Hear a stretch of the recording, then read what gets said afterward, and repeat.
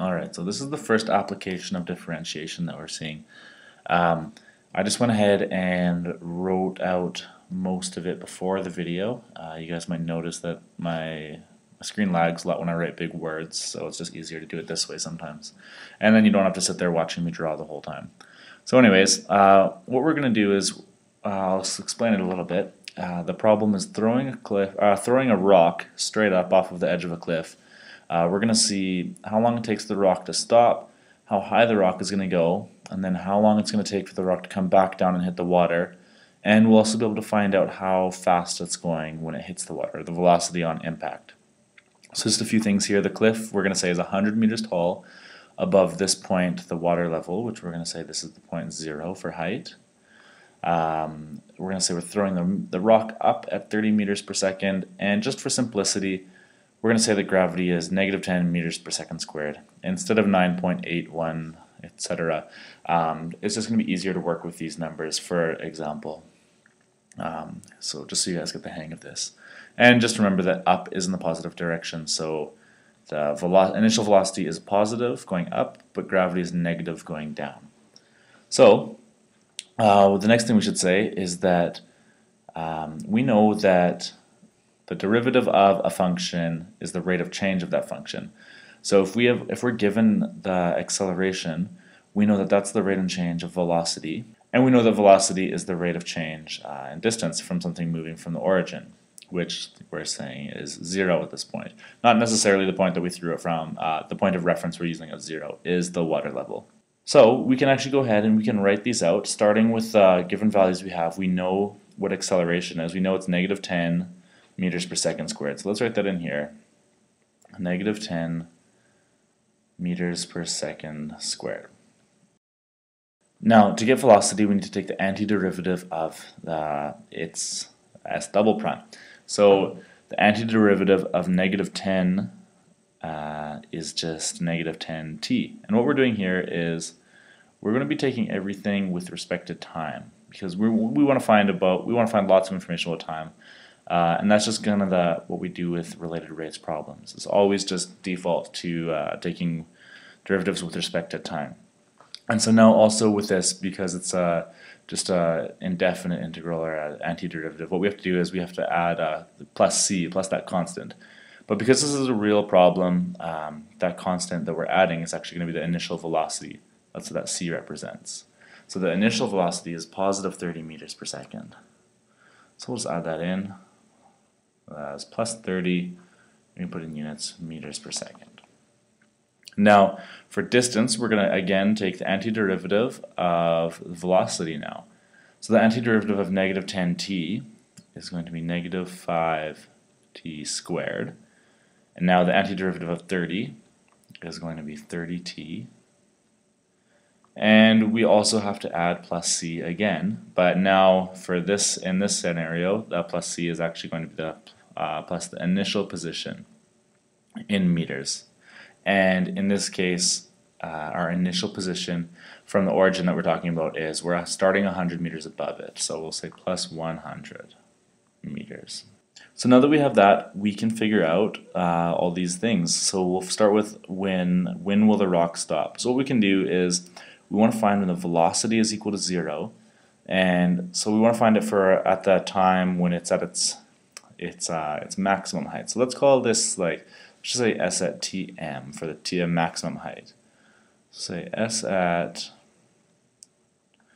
tm is going to be equal to negative 10 tm plus 30, and this is all going to be equal to 0. So if we rearrange for this, if we rearrange for tm, we will get negative 30 divided by negative 10 is going to be 30 over 10. Or we'll also get tm, just cancel those out, and we'll get tm is equal to 3 seconds. So that's how long the rock takes for it to stop once you throw it up in the air. So now we know the time that it takes to get to the maximum height. So now we want to find out how high it is. So now we're going to be looking at the distance equation here. And so we know that the time to get to the maximum height is 3. So we're going to be looking for s at 3. Let's change colors again so we don't get lost. So we'll say s at 3 is going to be equal to -5 at 3 squared plus 30 times 3 plus 100. Okay, so s at 3 is going to be equal to -5 times 9 is -45. 30 times 3 is 90, so this will be plus 190. And we'll find out that s at 3 is going to be equal to 145. And this is 145 meters. This is 145 meters above 0, or if you want to think about it from where you threw it, it'll be 45 meters above from where you threw it. But we're talking our zero reference point is the water level. So it's 145 meters above the level of the water right now. Now, the quickest way to find out when the rock will hit the water is we already know that the rock has been in the air for 3 seconds until it reaches the maximum height. So just keep that in mind. We'll just write that up here. Don't forget 3 seconds. But what we're going to do is we're going to calculate for s at 0 because we want to find out when it's hitting here. So we'll write it like this. S at 0 is going to be equal to, bear with me for 1 second, -5t squared, -5t squared, plus 0 plus 145. And this way you'll see that what we're really doing here is this was our initial velocity in the middle point here. So what we're saying is our initial velocity is 0 and our initial position is 145, and this is our acceleration. So what we're saying basically is we're going to consider this from where it starts up here, 145 meters at 0 velocity, and it's just going to free fall and accelerate down to the water. And that is we're just going to add 3 seconds onto that for the 3 seconds it took to get up there, and this is actually just going to be the quickest way to do that. So if we just now rearrange, we want to solve for t, and this was equal to 0. So now we'll just put t squared on one side, and this will become equal to, it's -145 divided by -5, so this will be 145 divided by 5, which is equal to actually 29, and so t will be equal to the square root of 29, which is roughly, this is roughly, let's see, 5.385 seconds. But don't forget we had this 3 seconds up here that we want to add to it.